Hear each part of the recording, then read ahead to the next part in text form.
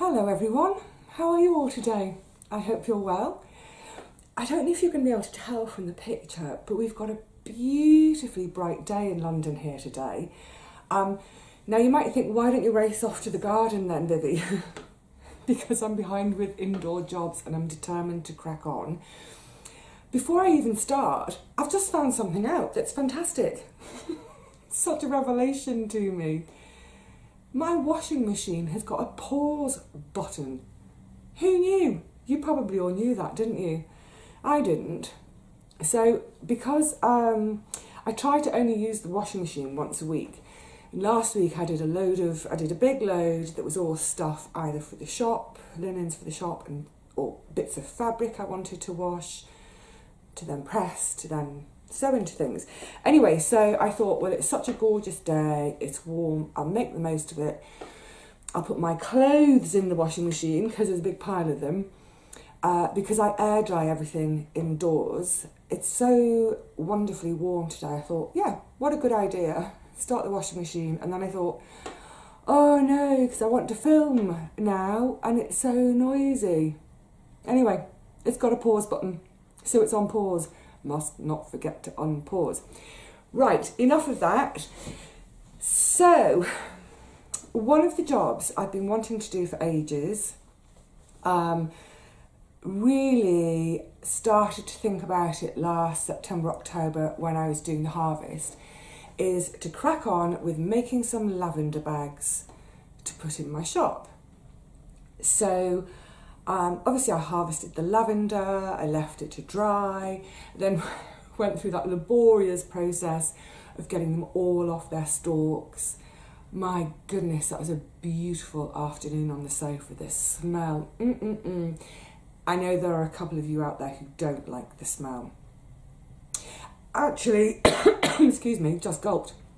Bearing that in mind, I might do a couple of rosemary bags as well as lavender bags for those who don't like lavender, because rosemary is also quite a good insect repellent in your underwear drawer. So I've been wanting to get on with these lavender bags for ages, just other things have been in the way. Now, I could make them very simply, a rectangle of fabric, fold it in half, seam around 3 sides, get the lavender in, obviously before I finish it off, boom, done. But I wanted to make them a little bit more special than that, because obviously I want to sell them. And also I just like making things a bit more special. So I decided that I would patchwork them. So what I'm going to show you shortly is my normal way of patchworking that I've been doing for years. Let me show you an example. Here's a 9 put together. Can you hear it's crinkly, crinkly? So this, when I'm patchworking, I use the English paper piecing method. So you can see this paper in there. I'll come on to that in a second because I'm going to show you how I do that today. That's obviously quite a time-consuming way of making patchwork, and it simply wouldn't be commercially viable because, you know, each bag could end up taking me 2 hours to make if I did it that way. And if I was charging the national minimum wage, which is about, I don't know, it's about £9 an hour, that'd be £18 for my time, plus a couple of quid for materials. You know, it's just not viable. So I'm going to have a go at machine patching. I haven't machine patched for years and years. I've only ever done it once. A friend wanted a patchwork cushion for their brand new cottage. My plan had been to hand patch it, but then I was invited to that cottage for a sort of housewarming weekend way before I could sit down and hand sew. So I did machine patch and it turned out beautifully. It's just, you know, it's a different ball game, isn't it? Hand sewing versus machine sewing. So, patchwork, love, love, love it. Now, I've got here, I'm going to bring you in close in a minute when I start working, but some, I mean, truly, truly beautiful fabrics. I'm just starting to group them together. How can I show you this in sort of oh, it's going to be tricky, in colour families. So you see that sort of pinks and a sort of slubby lime green. There's, oh, I love these two together. I absolutely adore these two together. I'm going to call this one Regency. Can you see?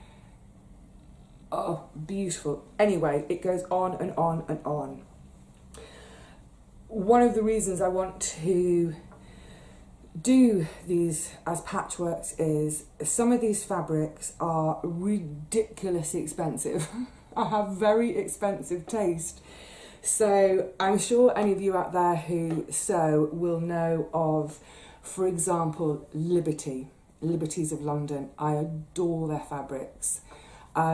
These, for example, are Tilda.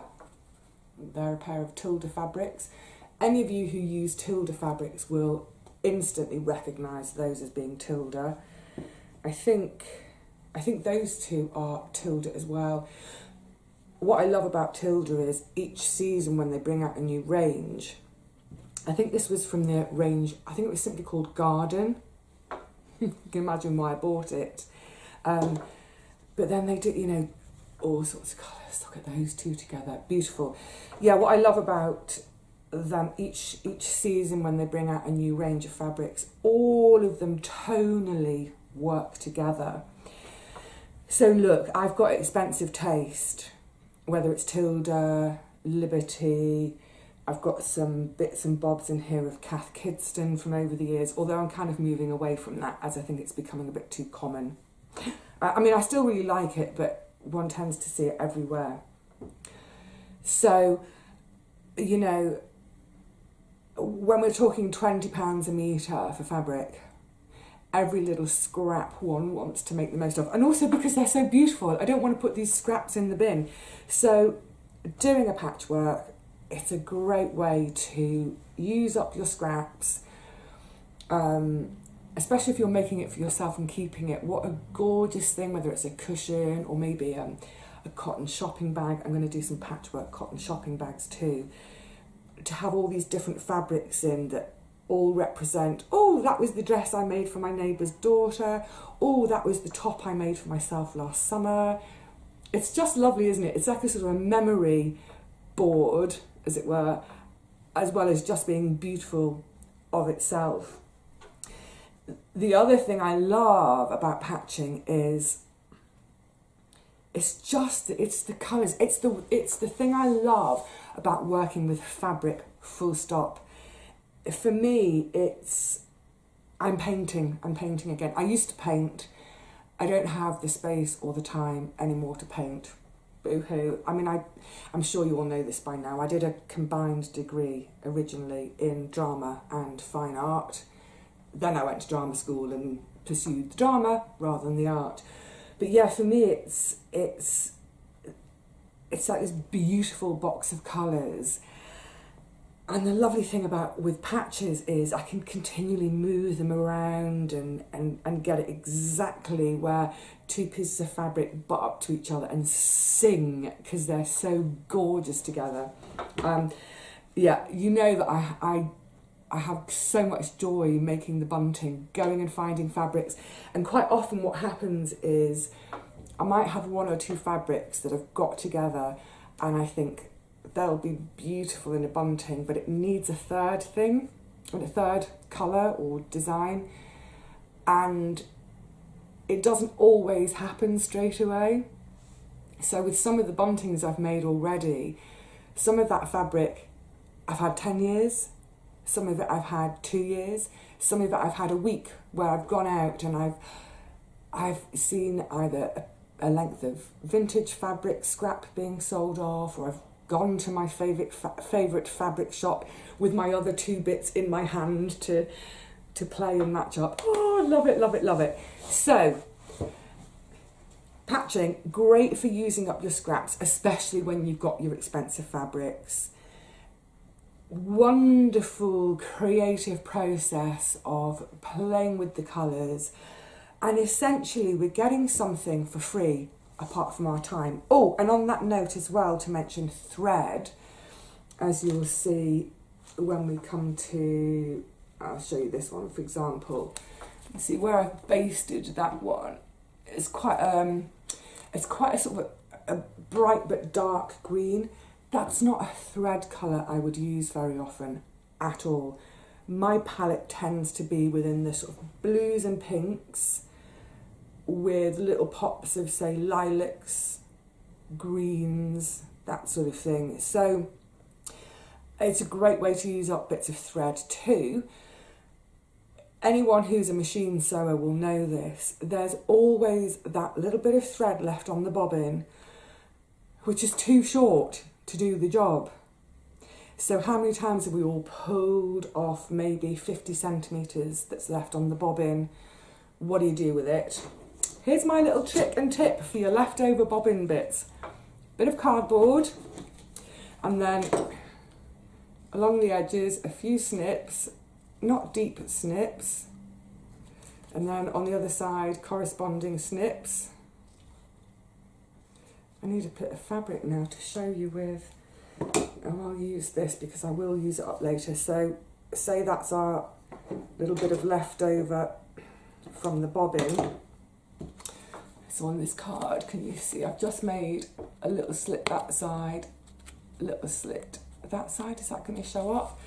And then simply, when my bobbin is sort of, this is so hard to show upside down, sort of finished but not quite, as in there's a length that's long enough to use, I then just wrap it around my piece of card like this.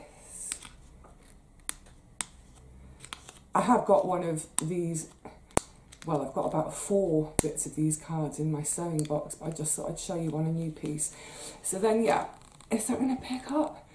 So you can see, look, I've just saved, that's about 50 centimetres of thread. Like I said, if you're machine sewing, whatever you're sewing, there's nothing more annoying than seeing if the bobbin will just do, and you get halfway down the length of the seam and the bobbin runs out. It's so frustrating and annoying. So just pull it off the bobbin and stick it on a piece of card. It won't be wasted. You can use it for your little teeny tiny hand sewing projects. Right, so today is going to be the day. No, don't start singing, Vivi. Just going to move some of this fabric out of the way. I'm just going to talk to you quickly about my equipment, and then I'm going to bring you in and show you how I do things. I should just say as well that there are bound to be people out there who do a lot more of this than me and are a lot more expert than me. Like everything I do, and whether it's in my TIY section, garn section, I'm not an expert in any of these things, not at all. What I am is someone who is happy to have a go and become adept enough at doing it that I can come up with a satisfying product. So other people may do it a little bit differently, other people may do it better than me, but I want to show you this to show that pretty much anyone can have a go. Right, so I just showed you one of my little blocks of 9. Obviously there are all sorts of patterns, all sorts of shapes you can use for patchwork. I go for the squares because it's so simple and straightforward. My plan is I build up my squares of 9 to start with. So I've got different patterns here, different again. And then eventually I will make my bedspread by, there'll be gaps between. There'll be gaps between each block of 9. I'm trying to show you a gap. I'll do it with 2. So that I will end up with 1, 2, 3, 4, 5 going across and 7 going up. Probably it might be 6 and 8. And then between the blocks that way and between the blocks that way, I will just go for a much more simple, a white-ish pattern, something with a white background. Doing it this way, I find that then once I've got all my blocks of 9 made up, I can just move them around to see where they will best sort of sit next to each other. So the English paper piecing method, essentially what we're doing is, I'll just show on the back of this one that's nowhere near made up. I don't know why, I must have been showing this to someone else, but I don't know why I put a plain piece here. Never mind. We pop the paper in and stitch the fabric to the paper just to hold the shape whilst we then get on and sew the whole thing together. That's quite a good one for showing my stitches because it's a white thread on a red background. So you will need templates. They're plastic, they're not single-use plastic, it's okay. So I've got a larger one for my fabric, so then I cut around it and I get my fabric. And then I've got the smaller one to cut around my paper, so that eventually, that's the right side of the fabric, wrong side, you can see how the paper, I can't see properly what I'm doing, but you can get an idea. It's going to sit in the middle of the fabric is going to be folded and basted all the way around. I'll show you that a bit more closely in a second. So you've got your templates, they come in all sorts of shapes and sizes. I like this size. It's fairly quick and easy to work. I was thinking the other day though that sometimes my scraps are a bit too small for this. So when I bought my, these are my patchwork, what's it called them? Look, I bought a set of these years ago. You get all sorts of shapes in there, can you see? The vast majority of these I don't use, so they've been sat in their paper bag for about 30 years. Peter Jones on Sloane Square, that haberdashery department was my favourite. Yeah, but what I was thinking actually, I was just going through these because as I say, I haven't touched the rest of them for years. So actually that's quite tiny. So even the tiniest scrap I could make something from. However, I wouldn't be making a bedspread from pieces that small because that would seriously, I mean, as it is, this has taken me years to get this far because I don't do it very often. And I keep joking that actually at the rate I'm sewing, it is going to be my shroud and not my quilt. So you've got your templates. This is my other favourite tool. I've only had this about 2 years. It's a rotary cutter. So you can see inside, this is a circular blade. And what it means is you can have a stack of, say, 3 or 4 fabrics and cut them all out at the same time using your template, as opposed to what I used to do was put the template on the fabric, tailor's chalk, mark around it, and then hand cut every single piece. Can you imagine it? Crazy. I don't use my rotary cutter when I'm cutting my paper because that will blunt it instantly. I've also got on the table, can you see the green? That's my cutting mat. One of these days, I will have a lovely big table and a lovely big cutting mat, but never mind.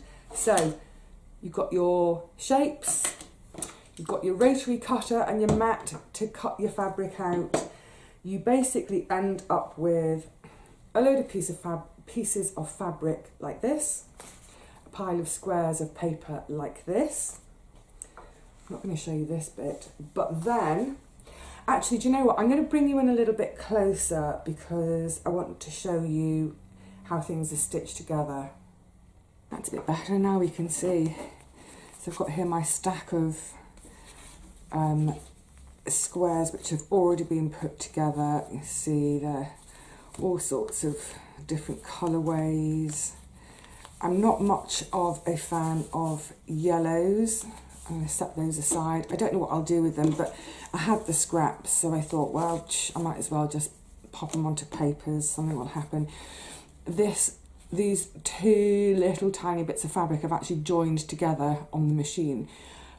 I adored these two fabrics so much, and they were from a little summer dress I made for a friend's kid years ago, and I just couldn't bear to part with them. That's what I mean about patchworks being sort of like a memory board. So although I've machine stitched these two pieces together, they will basically be hand sewn into the quilt like everything else. Right, anyway, so yes, all sorts of squares, patterns, whatever to choose from, all sorts of previous projects are represented here. Oh, I love that one as well. That's a Laura Ashley, but it's such beautiful rich colours, isn't it? Sort of peacock colours. So in terms of, I'm not going to show you putting the cloth and the paper together. You can see it's a really scruffy basting stitch. That's all it is. Quick sticks, what you might call it tacking or basting, whatever you call it. But what I find helps is once they've all been basted together, I'll just do a stack of them at the same time, is I'll quickly press them so that all these, you can see what that little corner is folded over, just to get everything really flat and even done. And then hand sewing, needle selection. I've got to show you this, I love it. This is a little needle book that my grandma made for me when I was about, I don't know, 6. So I'm sure we all have a favourite little needle book. There's all sorts of needles, bodkins in here. I'm sure probably you are similar to me in that you have a favourite needle for hand sewing. Mine is here, ready threaded. It's tiny. Look how tiny it is. It's really, are you going to be able to see that? It's a really, really fine needle. I am going to be making quite small stitches, and also these fabrics, they're sort of dress weight cottons rather than say more like an upholstery weight cotton. So I want to use a finer needle because I don't want to make great gaping holes in my work with the needle. I am struggling these days to thread this because the eye is, well, let's just say the eye is about the thickness of the thread. So let's pop these out of the way again. I'm going to grab one of these to match up.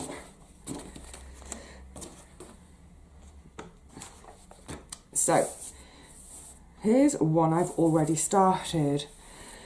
So this is obviously my choice for the centre, and I've got some more of this fabric cut but not basted onto paper yet. And so what will happen is I'm going to join this one today. It's going to be a bit of a mismatched block, but then this pattern I'll repeat in the 4 corners. So I like to start in the middle, get the 4 opposing colours on, and then I know exactly where I'm going to put my corners. So very simply, let's see if I can show you on here already. Is that going to pick up? It's going to struggle to pick up. Can you see?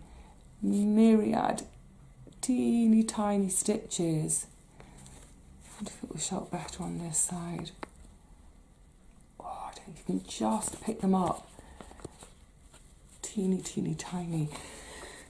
So I don't want to make great galumphing stitches in this because I want, once I've stitched it, I want it to open flat and to lay flat, and I don't really want the stitches to be visible from the top side of the quilt. So teeny tiny stitches.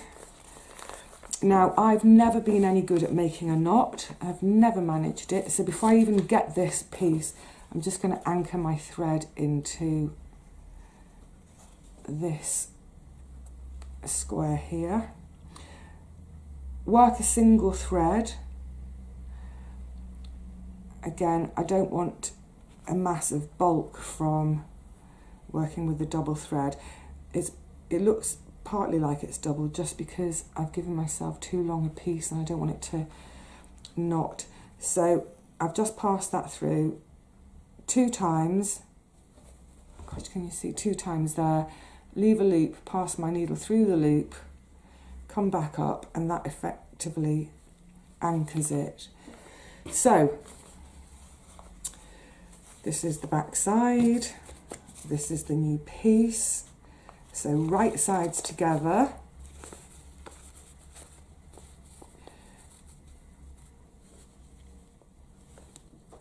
So on the inside, that's the right side. And then very simply, oh, there's a cat hair on there. Where's that come from? Just get it properly snuggled up. And then very simply use a whip stitch. So with the whip stitch, gosh, it's going to be hard to show you. You're passing through, so my thread is anchored on, we'll call this the blue side and this the red side. So my thread is anchored into that blue side. So I'm going to come over the top and just pick up the tiniest amount of fabric in the red side, straight through to the blue side again, come through. There we go. So it's come through the blue side, I'm coming back across the top. I could do with showing you this on a massive scale with opposite colour threads, couldn't I? Through the blue side, over the top, down into the red side, straight through. So when I go straight through each time, I'm actually catching the tiniest amount of paper at the same time. And so on, until I've done that whole edge. And then I can start on my next square.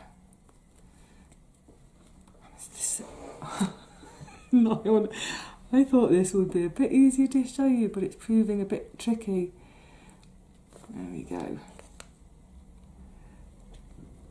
I've probably got slightly too long a thread to be working with today because it is tangling and catching, but you see it literally, the thread is coming over the top. So if this is sideways on, the needle is coming out of this side, I'm coming back over the top into the red side, straight through the red and the blue, needle comes out and comes right back over the top into the red side again. And like I said, it's just catching the tiniest amount of fabric. Shop on there, I don't know. So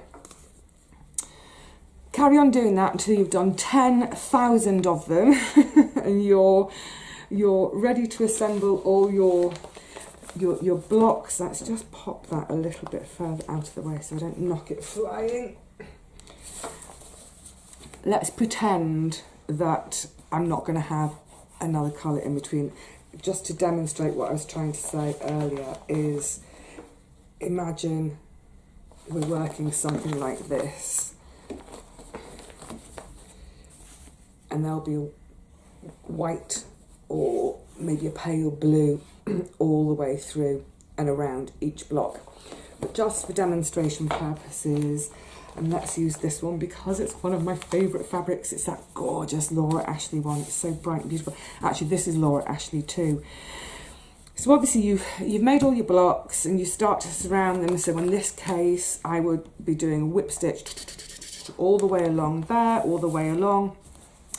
Eventually your whole quilt has been put together, and then comes the really fun part of removing the papers. What I would say as well is, once the whole quilt is put together, before you take the papers out, give it another pressing just to make sure it's all nice and beautifully neat. So when you come to take the papers out, oh, I've done one here. I've obviously been demonstrating to another friend. Can you see there's no paper in the middle of that one? Actually, I don't want to do it on an outside edge on here because I want to keep these outside edge ones in for when I'm joining them up to the whites. So I'll show you one here. So we've got this paper in the middle. I'm simply, I can't see where I started stitching, but I'm simply going to snip out. Is that the one? My basting stitch.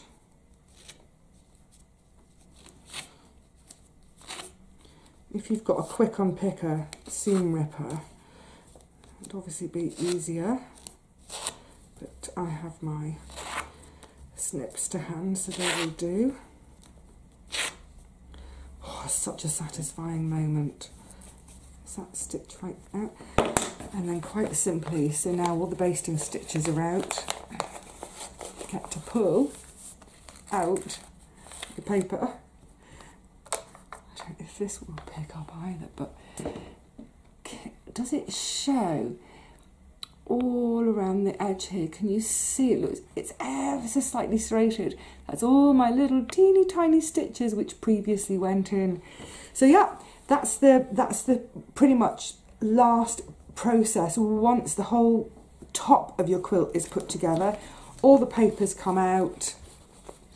Gorgeous, gorgeous, gorgeous. And then it's up to you what you want to do in terms of whether you want to put any wadding in or whether you just want it as a single layer. Get your backing on, get quilting, get putting your binding on. Easy, I'll have it done in a week or so. Yay! It's so lovely to have all this fabric out and be playing again. I am going to now put my hand patching away and start on the machine stuff because I need to get that into the shop. But I hope that's given you a little idea of English paper piecing. I know, like I said, there are all sorts of ways of patching, and what I love is it's one of those things that can be quite regional. So I know that in different parts of the world we all patch differently. The actual designs of how you put the patches together, there are so many beautiful patterns, and again they can be quite regional too. I know, for instance, in the States at least, there are groups, quilting circles, where you get together and you're doing your patching or the quilting part as a group. How lovely. If you've never ever patched before, give it a go. It's great. And it's one of those things where, you know, if you're just beginning to get into dressmaking, or perhaps you've had a go at making some curtains or a cushion for your house, and you're still quite a nervous stitcher, whether on the machine or by hand, you probably got some of those bits and bobs of scraps left over. Get them together, cut them out into whatever shape is your preferred shape. I'd suggest that the squares and the blocks of 9 are probably the easiest way to start. But yeah, have a go. Try it yourself. Yay, waste not, want not. Let's not chuck any scraps away. And let's make really beautiful things for our homes. And actually beautiful things which could become an heirloom within the family. How wonderful the idea. I know some of you are recently newish mums. How wonderful to start working on something if you can get a moment. I know if you're a new mum, it's kind of like that doesn't work, does it? New mum sitting down to do patchworking. You know what I mean? When the kids have gone to bed and you want to relax, make a couple of squares up, and then one day, who knows, maybe your kids will be passing that quilt down onto their children. I can't think of anything lovelier. And actually, talking of that whole thing of memory, I think one of the really, really lovely things to do with patches is, I've done this once for a really good friend. It's a bit of a scary responsibility, but memory patchworks in memory of a lost loved one. So the one I did for a friend of mine was for her, in memory of her granddad. And she gave me a selection of his old shirts, which, and this is what I mean, it's a bit of responsibility when it's someone else's, but I cut those up and made, it's quite a small, actually really quite a small quilt, more like a pram quilt, of those patches for her to give to her kid, who was still quite a baby at the time, so wouldn't actually know that grandfather growing up.